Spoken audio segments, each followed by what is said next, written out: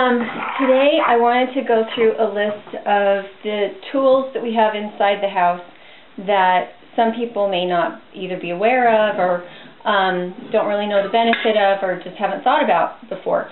The first one is our Elmira wood stove, and we had the power go out for a couple days when it was many degrees below zero. I think it got down to about 18 below, and we were comfortable.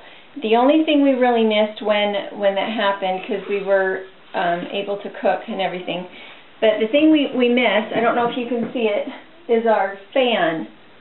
We have a fan that's anchored to the wall, and it blows across the stove so that the air, instead of just rising to the ceiling and passing up and out into the crawl space, goes out into the house. So we missed that. It wasn't as cozy as it usually is. There are fans that you can buy that are mechanical that you put on the stove, and it's the heat of the stove that runs the fan. We haven't heard really great reviews about them, and they're anywhere from $100 to $300. And so we've had a hard time kind of justifying that kind of expense, but now that we've had a good power outage and we're used to having our electrical fan that costs us like $2 a year to run, it's something we're kind of looking into. It's one of those mechanical fans. The next thing is this. It's like a shredder, like a salad shredder type thing, but it is really, really heavy duty. And all these different fixtures go on it, depending on what it is you want to make. And it just snaps on, and it has a top. I don't usually use this part because it's not really necessary, but it's there for if you want it, I guess. Anyway, I use it to grate cheese. I use it to grate cucumbers when I'm freezing them for soup later, or summer squash that I'm freezing for soup. I also use it as how I grate my soap when I'm making my laundry soap, because it needs to be a really fine grate. So then I use the really tiny holes for that. So this is one that I love. I don't know how much they cost because my mom just found it at a secondhand store, and she bought 3 of them because she kept seeing them. So she actually offered me 2, but I didn't really need more than 2, or more than 1. So I just have 1. But that is a wonderful tool, especially at harvest time when you just want to get it in the freezer. And then this is one of the least expected things that I think a lot of people are aware of. This is a cream separator, and we have goats, and a lot of times people think, oh, well, it's goat milk, it won't separate right, or it has to sit in the fridge for 2 weeks before you get an inch of cream on the top. So we got this on eBay, and it's made in Eastern Europe, but it is shipped from Australia, and we got the manual one with the crank. Where's all my parts?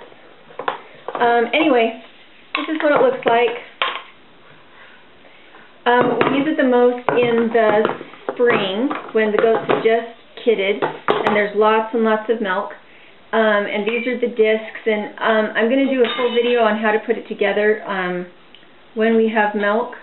But I stuck my hand in a hornet's nest this summer, and when my husband tried to milk the goat, my goat went dry. And so for the first time in many years, we don't have goat's milk right now. But when you are using it, you need at least a gallon, because anything less than a gallon and you don't get enough cream to really justify how many parts you have to wash. It's not a big deal to wash it. It's actually really simple. But you don't want to waste your time washing more things if you're not getting much cream.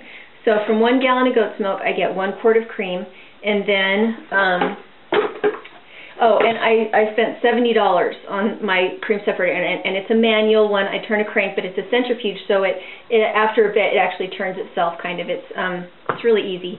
And so $70 for the separator itself, and then $30 for shipping. So it was super, super affordable. They do have one that they sell in the U.S. that's not eBay, but it's $400, and it's the same cream separator. So there's not, to my mind, that's kind of a no-brainer. So I take my cream, and you don't want it, if you do cultured butter, yes, you do it at room temperature. But if it's fresh cream, it's what'll happen is the butter will start to form. Your blender will start to get warm, and it'll melt the butter back into the milk. So I just use my cream my butter.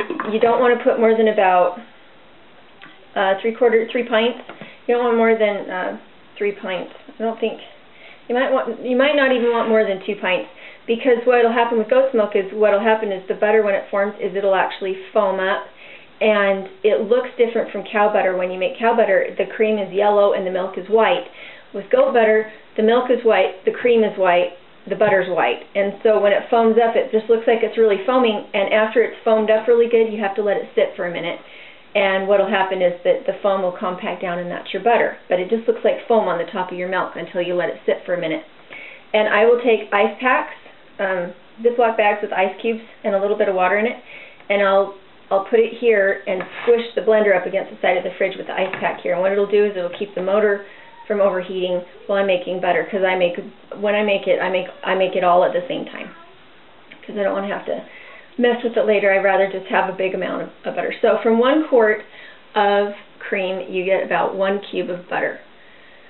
And it tastes good, it's sweet. I have not tried cultured butter yet, because I didn't actually know you could do that. But I want to try it because it sounds like it would be easier to make, because the bacteria has already made everything clump and hold together. And you would have, I would imagine you'd have less problems with the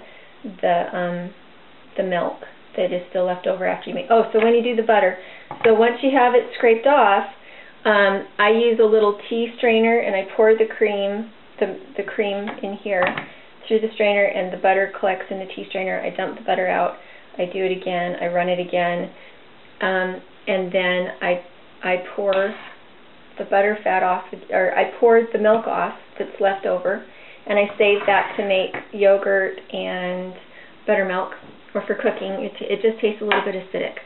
And then I take my butter in my bowl, put it back in the blender, take ice water, not ice, because the butter will stick to the ice cubes, ice water, and put it in, and blend it again, and the milk will come out of the butter, and you'll have butter floating on the top again. And you just have to clean it like that a few times until the water is clear, because what makes the butter go bad is the milk that's left in the butter.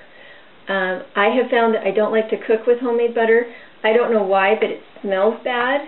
So if any of you have any thoughts on that, but we love it fresh. We love to put it on toast, and we will use it in cooking, but for like frying, we prefer our lard or our tallow from our beef. So I'm still working on the butter recipe. So those are the tools that we use that are in the house that some people might not be aware of. I wanted to put my scythe in this video because it's my other tool that a lot of people might not be aware of using. But it's really cold outside, so I didn't want to go get it. But my scythe is from Scythe Connection, and it's custom fitted to me. It cost us $350 for the peening kit, the sharpening stone and holder, the blade, the snap, and it works so good. It's a labor-saving device that is totally worth it. And yeah, so those are some tools, and I'll try and kind of expand on all these, but I kind of wanted to get that out there so that those of you who have goats and think you can't make butter, now you know, okay, you can make butter. For those of you who think you have to have a blender in order to, or have to hand grate everything when you have a big harvest, you know, this works so well, and they're well made. So, or think you have to hold a jar in order, you know, shake a jar in order to make butter, just use your blender. So anyway, there we go.